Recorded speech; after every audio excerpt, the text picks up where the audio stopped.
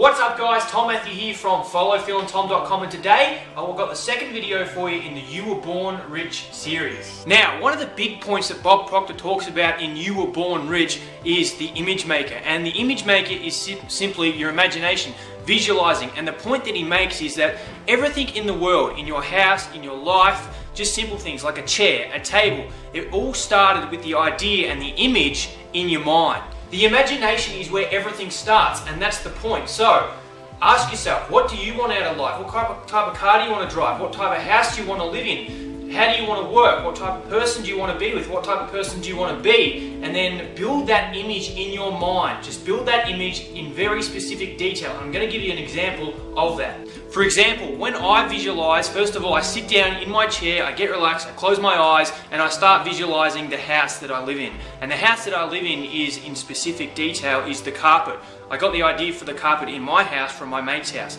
I got the idea from the sliding door to my office in my house from the door that is right there. The sound that it makes when I open it, that's in my house, and I build that image in my mind. I use the drawers that are in Dad's office, the cupboards where all the books are. I have that in my house, except they're blue.